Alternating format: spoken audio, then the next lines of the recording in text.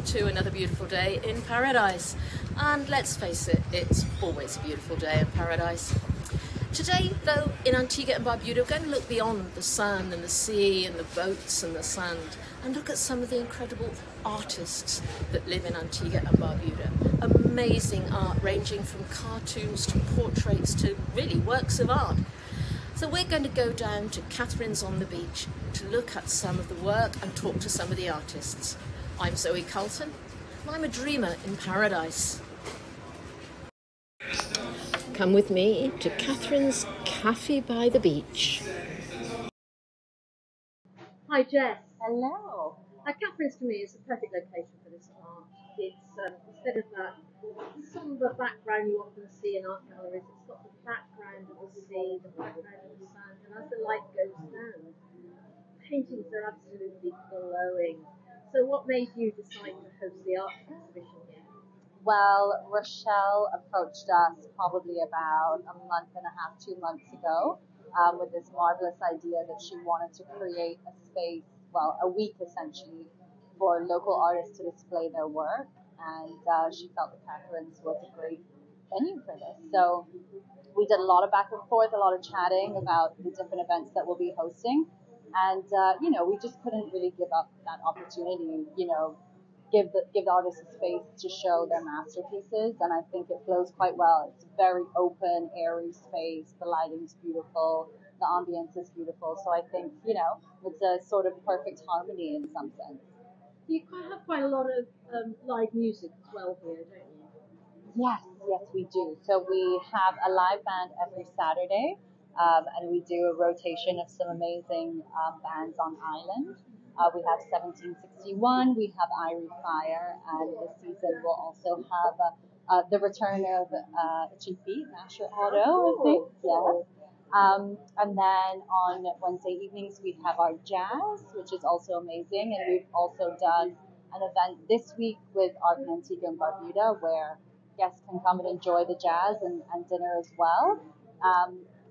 We will have the artists displaying their work in the venue for the entire week, so even if guests book a lunch, they can come down, the artists will be here, and they can speak a little bit about their work, in the hopes that people love it so much they buy it.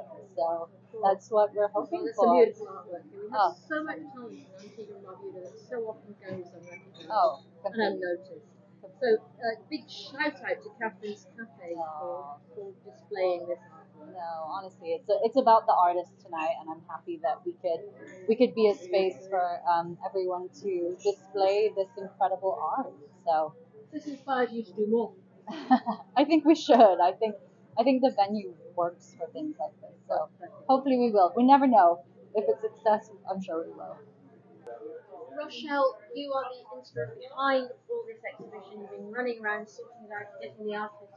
You are a huge advocate for art in Antigua and Barbuda.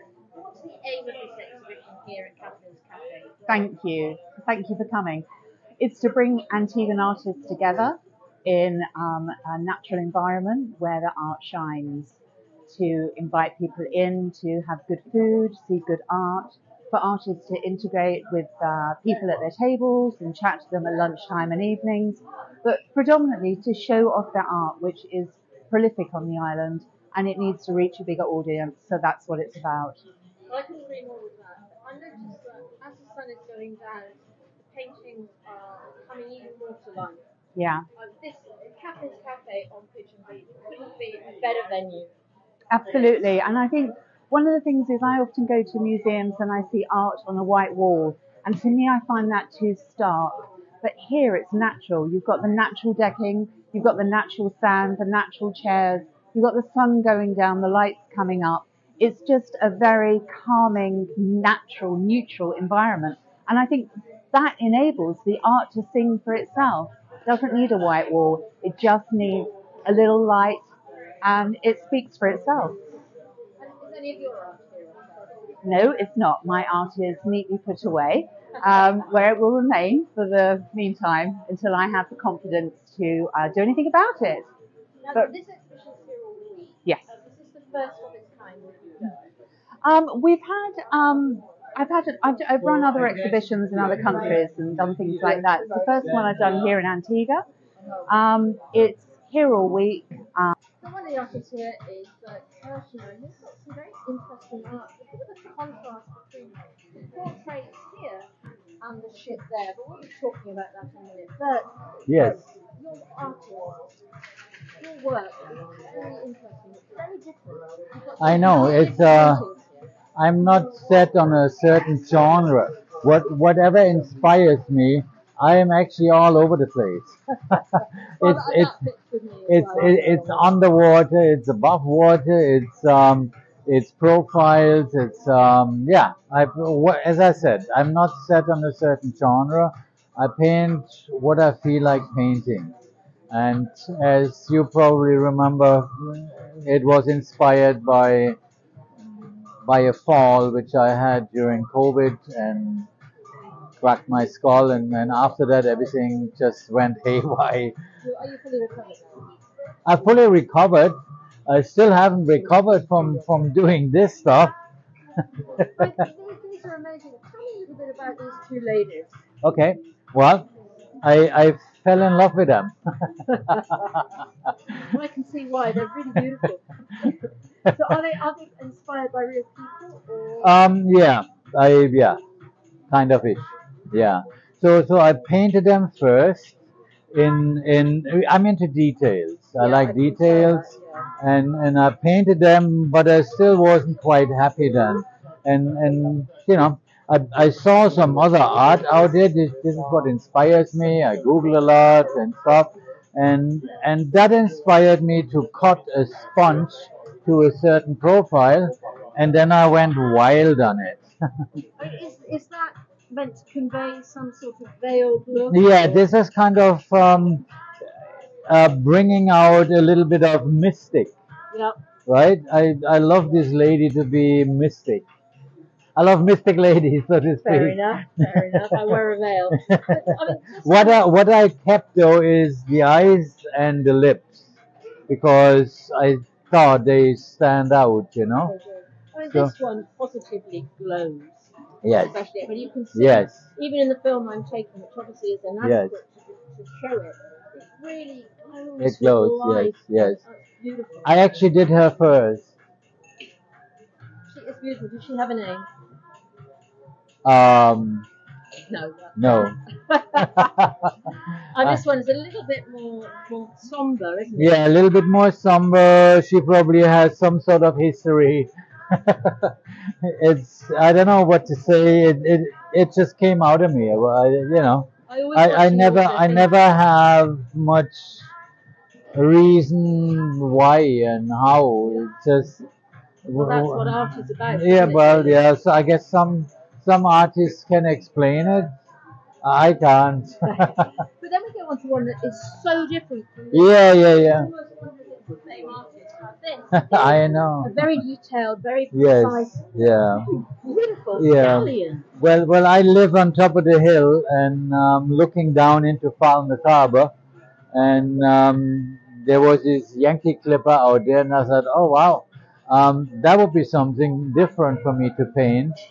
And then I went to town on it. Um, Again, the details. It took me quite a while, you know, getting the ocean right and all of that. Remember, I just paint for 2.5 years, which you know. Pretty impressive. You're just showing off like that. No, I'm not showing off. All I'm telling you is that I sometimes think I fail, and then I do it over, you know, kind of. Yeah. I mean, this one you can see this turning through the seas. Have you done more ships, or is this? No, yeah, I've done another clipper, like an older version, which I sold, and I did another ship, and I sold that too. Ships seem to be in demand. Yes, people love them, especially when they look like that. Yeah. So, what are you working on at the moment? At the moment, I have a little lull time because I am so busy at the moment with all kind of things. You remember, I'm the film commissioner, and I do. I'm bringing now a Bollywood movie to Antigua, which right, yeah, another it's one. going to be a big production, and so I'm kind of tied down with all kind of things, right? And then I have my restaurant on top of it. Yeah, how do you So put it all in? Yeah, sometimes I'm not sure how I do it, but I do it. And what do you do in your spare time? My spare time, I sleep. There isn't any. I sleep so I can, I have a little energy when I wake up. But thank you so much. DEP Venom. These are dramatic pieces of art. Wow. Thank you. This guy here is clearly troubled. He's clearly in pain. Tell me, what's he about? Well, essentially, that piece is done to represent my struggles as an artist. The paint is done in such a way to represent scarring or whatnot, and he's essentially washing away his pain. So you can clearly see he's in the water, and I know we've had this discussion before, but he's actually wearing a mask. Is that right? Yes, he is. I did that based on the concept of when you meet someone for the first time, the first impression matters, but essentially that's not you. So similar concept. The mask is to represent his base feelings, what he has on the outside, but you don't really know what he's feeling on the inside, what's underneath the mask. And what is the title of this one? Endurance. What media did you use for this one? Water-based paint on canvas. Very dramatic one. And so this represents your tribulations as an artist, and this one is more of some of the struggles you've found, isn't it? This one is called Tribulations. Yes, it is. So what is this one? It's very different. That one's very stylized. This one is much more flowing. Yeah. So what is this one actually saying to you? Well, this one is similar concept, troubles of an artist, but in this one I wanted to have a more fluid expression, as though he's dredging through something and he's pushing through something and he's just expressing himself essentially. So you have had struggles as an artist, clearly. Yes, I have. So are you happy in your art now? Are you more comfortable with it, or still tribulations? Still tribulations. I am a bit more comfortable, but I want to get better at it. So I keep trying my best. Is it hard being an artist in somewhere like Antigua and Barbuda? Yeah, it definitely is. It's definitely not a cakewalk. Yeah. And you have to work a normal job as well to keep the art going. But currently I'm doing it full time. You are? Well, Yeah. that is really good news. That is really good news. It's so many people seem to be doing a job to keep up with the art. Yeah, but the see, thing is, everyone's different. For me personally, I don't do well with that type of stuff. I tend to work better when I'm focused on one thing. If that isn't the case, I tend to have a lot of troubles. So that is why I decided to just do art full time. And they really are very dramatic and very amazing, actually. Thank But you. what about this one? Now, this one is completely different. This To one. me looks like a sad lady, and is that what it's about? Well, that wasn't the intention when painting it, but if it came out that way, I think. Pensive, perhaps, rather than sad. Yeah. The name of this one is called Nebula. Yeah.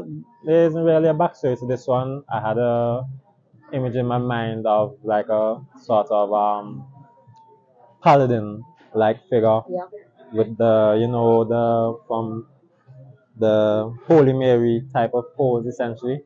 Yeah, that's You essentially can what I certainly went. see that link with the Virgin Mary there. Yeah, and I just wondered what that would look like if I was to combine it with a bit of abstract, so semi-realism abstract type of thing. So does a lot of your work come from the past? Brown, good evening to you. Good evening, Zori. Nice to see you again. It's nice to see you again. I am so glad you're here because I remember your painting Woman of the Soil, Yes. which won a competition. It was one of those paintings that, to me, just glowed with beauty. It was incredible. Thank And you. I will post a picture of that one as well with this YouTube. Thank you. But this one, when I saw it, it made me think of you.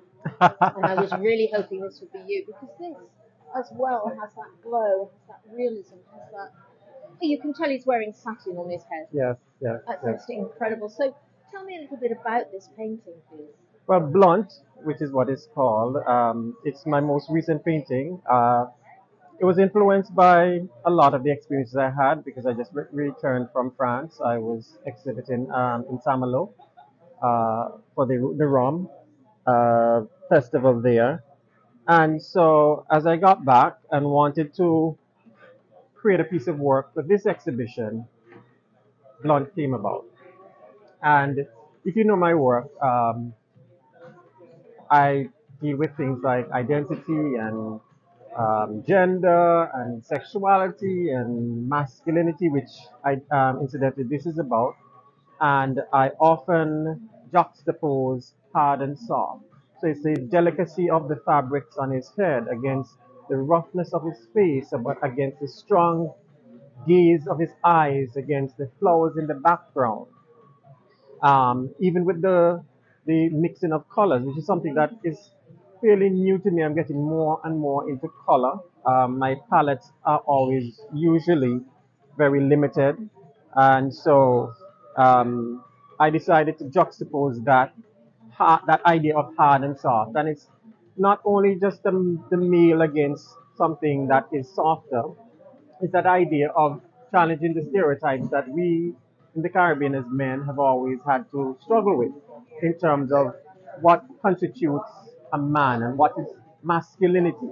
And so I challenge a lot of that by juxtaposing things like flowers, which are not traditionally associated with men, and so it's that whole idea of the play on the flowers against the strong face, against the harsh gaze, against the blood that is in his mouth and the smoking.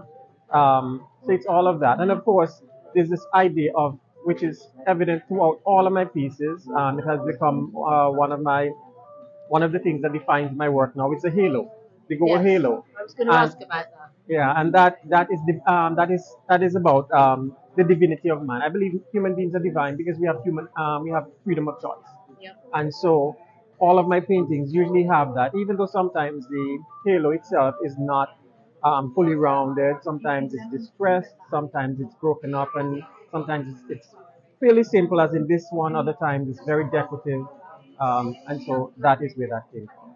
It's a very powerful painting. Thank you, thank you. Mark, I hope you'll join me again and we can have a more detailed Yes, discussion about yes, your please. art on this Yes, panel. yes, Mark, sure. thank you so much for talking Thank to you me as today. always, Zoe. My pleasure.